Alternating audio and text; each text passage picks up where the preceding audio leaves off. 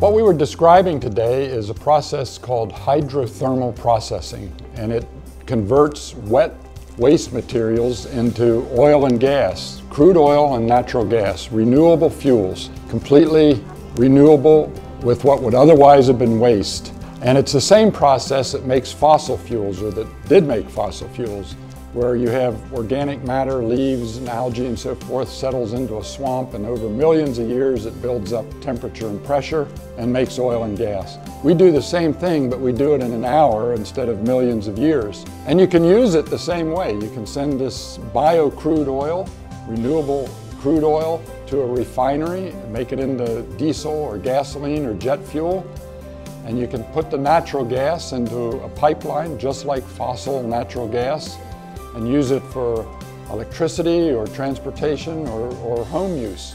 It's exactly the same kind of product, just doesn't burn fossil fuels. All the work that goes into this, and there have been hundreds of millions of dollars spent developing processes like this. Our process has been developed at the Pacific Northwest National Laboratory, which is one of the Department of Energy's big national laboratories, and the funding has come from the California Energy Commission and Southern California Gas Company.